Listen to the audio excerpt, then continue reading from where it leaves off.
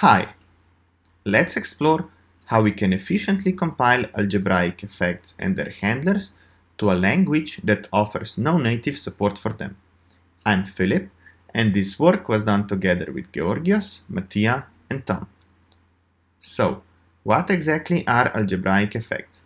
Let's take a brief look at a simple example.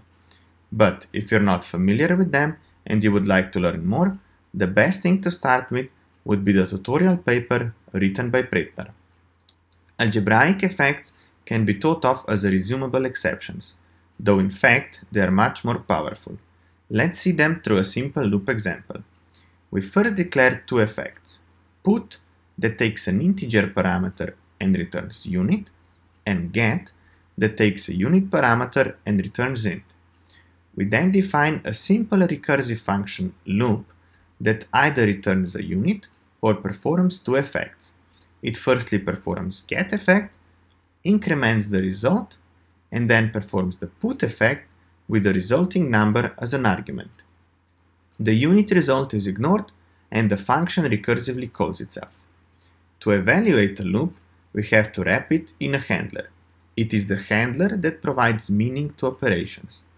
The handlers act similarly to the exception handlers, except that they also provide a return clause.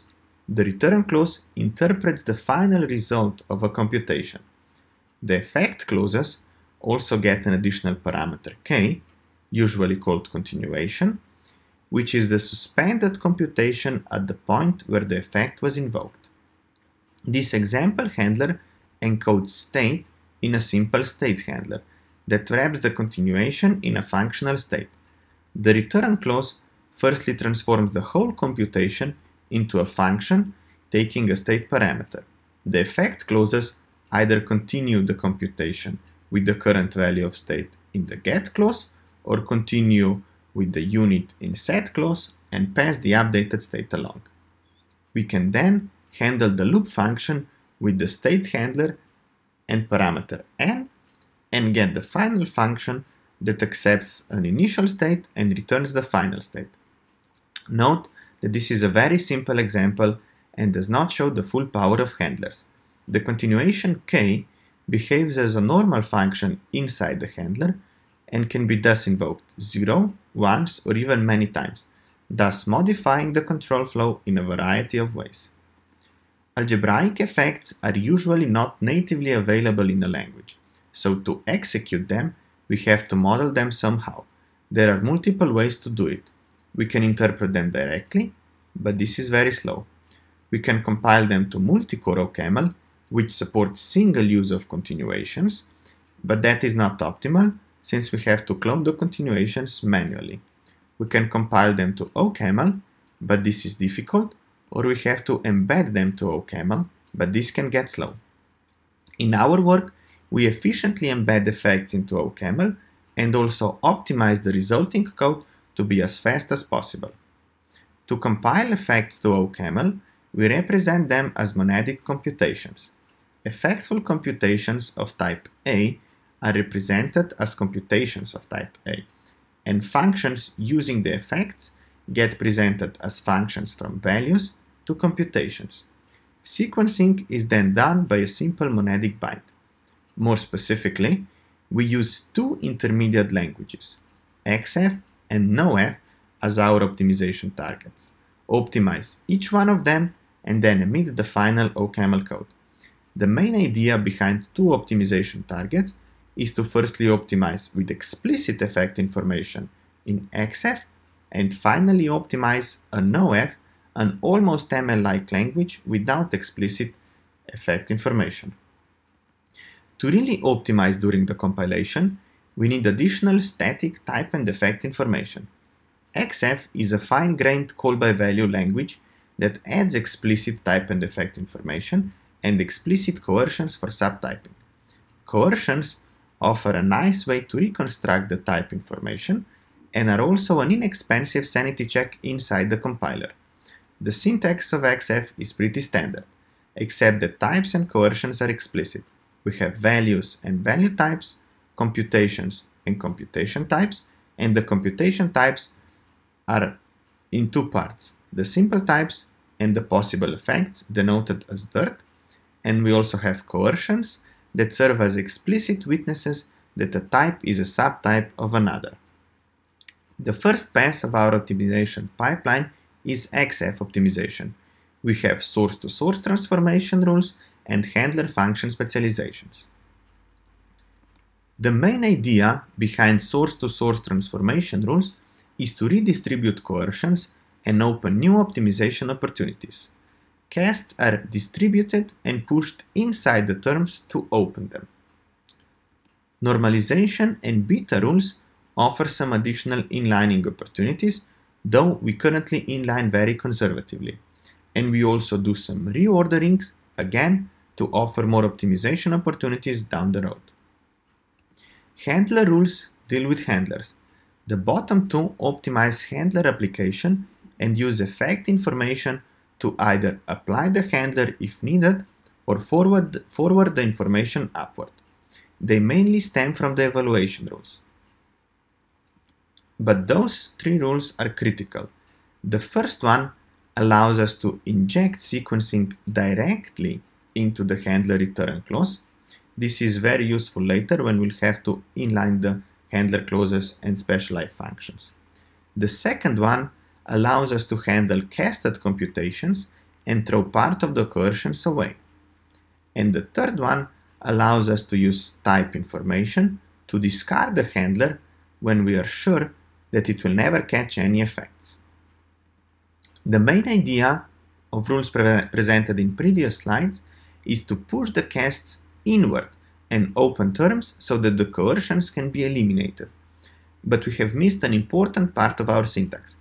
What happens when we handle an application of user-defined and possibly recursive function? Here, we're gonna specialize the handler and directly inline effect clauses and return clause. Let's see this in a simple example. We first define a loop as before and wrap it in the same state handler as before. And here the specialization happens. The compiler firstly adds a new function called loop prime, where state handler is wrapped around the body of the original function, and replace all uses of loop in the main part with the loop prime. Here, the standard rewriting rules presented before can kick in. We firstly push the handler inside the conditional, and here we can inline the return clause. Then we can inline the clause for set effect and also inline the clause for get effect. We are left with this, and here the reduction rules can kick in. We reduce and normalize everything, and what we are left with is the state handler wrapped around the call to loop applied to n-1. But that is exactly loop prime applied to n-1. Remember, loop prime was defined as the original handler wrapped around the body of the original loop. So here we can tie the knot and replace this with the call to loop prime, and we are left with a recursive function and no handler at all. Then we can just lift these anonymous functions out of the if statement, and we have a nice tail recursive final result. And this one is similar to the one that the human would write modulo sum renamings. Formally, the rule that handles simple function application can be written as this. If we take a look at the reduction rules presented previously, we can see how they open the terms exactly to enable such optimizations by pushing everything inside. The previous rule can only be applied when functions do not change the returning computations. So tail recursive functions are one such example. But for a more general case, we update the rule and provide another argument to the newly defined function that effectively transforms and specializes the function to a continuation passing style.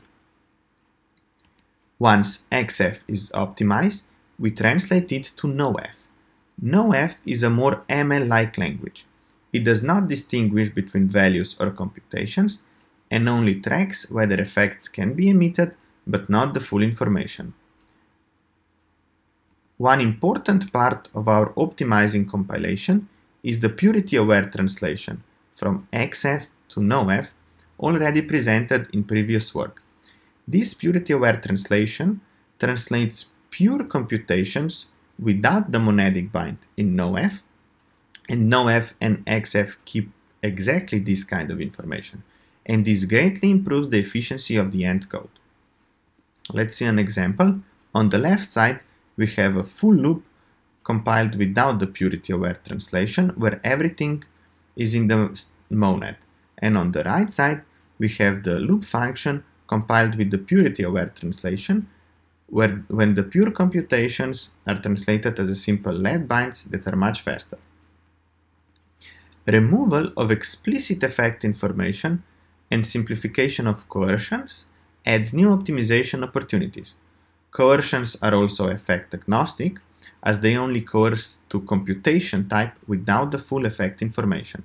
So multiple coercions can be eliminated and pure terms can be translated in a more efficient way. And this is the core of NoF optimizations. So NoF has only a few optimization rules. We either eliminate coercions or do some inlining presented by the coercion optimization. Finally, the NoF is almost the same as the standard OCaml code, and NoF is translated to standard OCaml code. The effects that are not removed or handled are embedded into a free monad. And this is the final pipeline of our compiler. So we firstly elaborate to XF, transform it, translate this to NoF, again transform and optimize it, and then translate this to pure OCaml. The results, presented in a more detailed version in the paper, are quite promising. Here we can see a graph of a slowdown factor of our F compiler in red, capability passing style compilation in blue, and Multicore OCaml when the user has to manually copy continuations and multiple resumptions in green. All the code is benchmarked relative to pure OCaml code without effects. This specific benchmark is for calculating one solution for the n-queens problem using the handlers for backtracking. Since the continuation can be applied multiple times, this is very useful in the backtracking scenarios when you can just reuse the continuation as a backtracking. Code written with in effectful style, compiled with our compiler, offers almost native performance and is competitive or even better than the comparable implementation. And this table shows the full benchmarking result. The numbers presented again are a slowdown factor compared to the pure native OCaml implementation. We can see that our F compiler is consistently much faster than Multicore OCaml and competitive with capability passing style compilation, and sometimes even outperforming native code due to the function specialization, handler inlining, and also continuation passing style. The modified F compiler is available both on GitHub in F language repository and as an artifact on Zenodo. Feel free to try it. The current implementation does not yet support polymorphic functions as the number of constraints explodes. We are currently working on an algorithm that will reduce the number of constraints and thus enable polymorphism. And just a simple example for the end. On the left, we see the generator benchmark when the value is emitted and summed in handler with the current state also in the state handler. Our optimizing compiler is able to transform the code on the left to a direct tail recursive version seen on the right, of course modulo some renaming and indentation, when the state being summed is passed as an additional argument in the function, and seems almost the same as if the human would write it, and is also very fast, efficient, and totally comparable to the pure OCaml implementation of the same function. Thank you.